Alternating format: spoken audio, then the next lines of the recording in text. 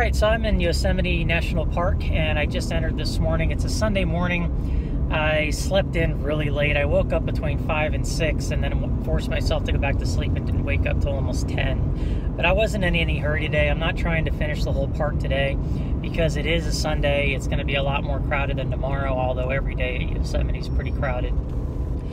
But that aside, I decided to stay at a free spot near the entrance off of 41, which I heard is one of the better entrances to come in of the three.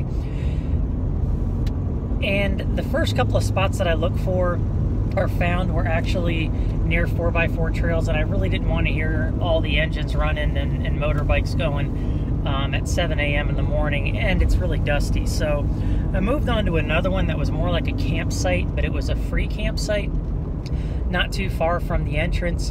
And that one, it reminds me why I don't stay at campsites. This one doesn't have rules because it's not regulated. So, you know, a couple of people had their generators running all night. People were pretty loud past midnight. None of that really bothers me too much. It's just the whole principle of the whole thing. I'm probably going to end up having to stay there tonight because I'm not going to finish Yosemite today. I want to take 2 or 3 days to do it and really take my time, and that's just so convenient. So unless I can find another one that's close by, I'll probably be staying back there because I know that there was room last night on a Saturday. There's definitely going to be room on a Sunday night. So I just got in through the entrance. I've got quite a few miles to go before I hit the tunnel. And from there, I'm not sure. I'm going to try to drive every paved road that I can that doesn't require a shuttle bus and see how far I can get on Tioga Road or whatever that is, which heads east, which I know is also closed for another week or two. I'm going to stop at the visitor center and ask about that as well. So no real plan other than to check out as much as I can and take my time doing it. I don't care if it takes me 2 days or 3 or 4 days. I'm not sure what I'm doing after this, so just see how it goes. So something that I've noticed already just a couple of miles in is that either fire or the pine beetle has just wiped out so much of the forest. And when you look across the valleys at the other mountain ranges, you can just see huge patches of either black or brown. And the fires all happen because of the drought, and from what I understand, the droughts also keep the pine beetle larvae alive, and the freeze is what kills them. But if too many of them are kept alive, then this is the result. And as I understand it from reading in Rocky Mountain National Forest or Park in Colorado, this is the worst that they've ever seen as far as the pine beetle goes. And even at the campsite where I was at, there were just tons and tons of trees that were either already cut down or marked to be cut down or yet to be marked to be cut down because the pine beetle had just wiped out almost every pine tree in the area. Here's a good example of what I'm talking about.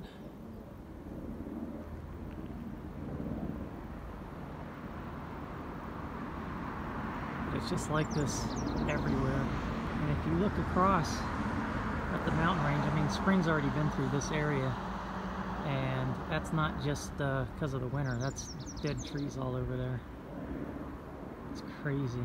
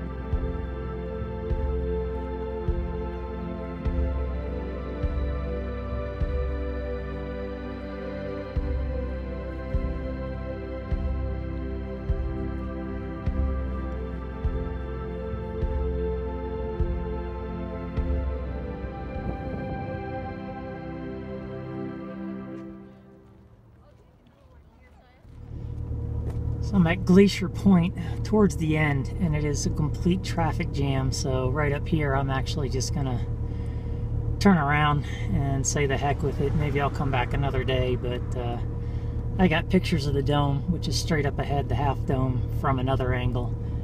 I don't need other pictures that bad that I'm gonna wait in this for half an hour.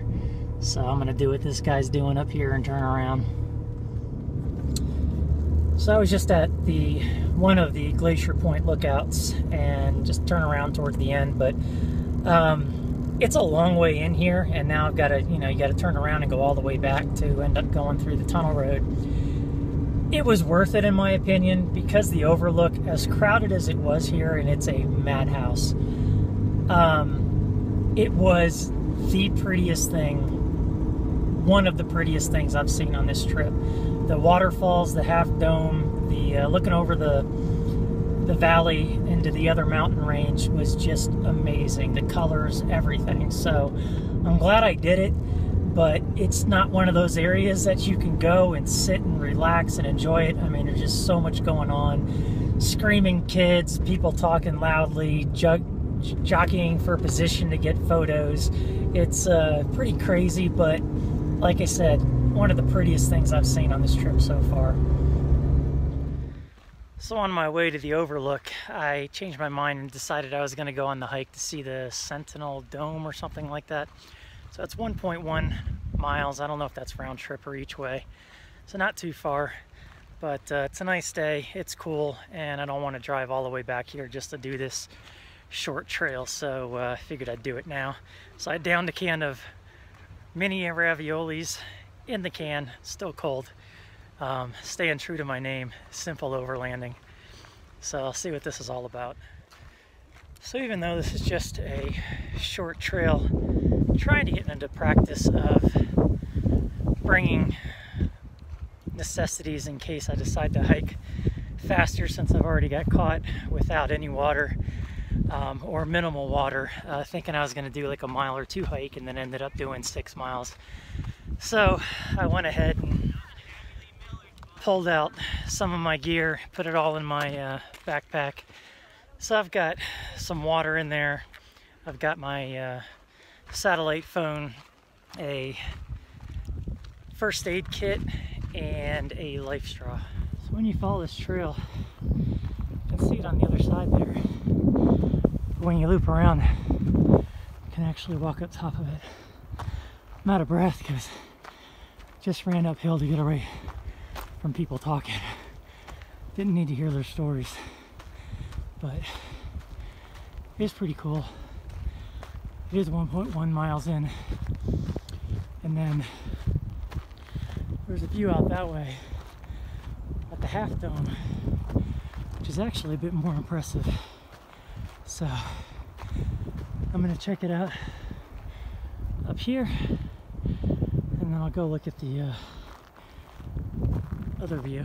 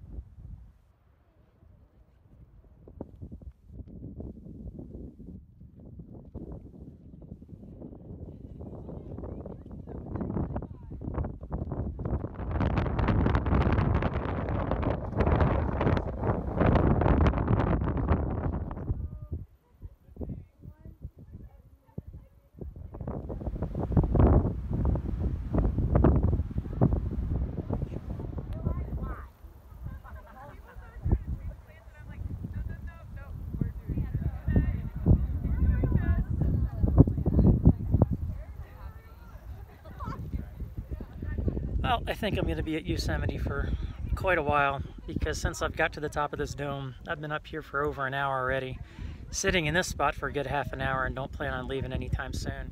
So that's what I'm looking at. I just had something to eat and just gonna enjoy that probably for a good half an hour at least, maybe half an hour beyond when that group leaves. But it is, I heard, one of the few places that you can get a complete panoramic 360-degree view of the park, and it is awesome up here. So for only being about a mile walk up here, it's definitely worth it. Suggest it to anybody that comes into Yosemite. It's a must-do, and the views are just spectacular. You get a view of the waterfall that I'm looking at, and then there's one on the other side as well. So yeah, I'm gonna put my music back in and keep enjoying this.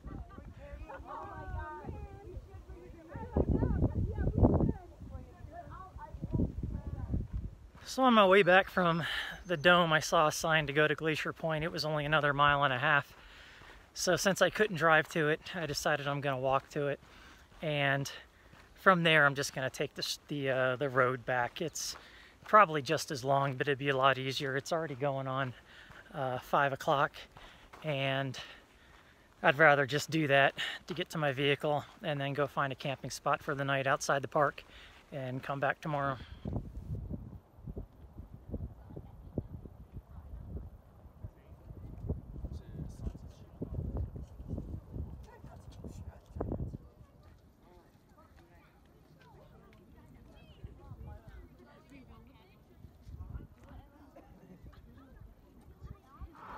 So check out this dumb move.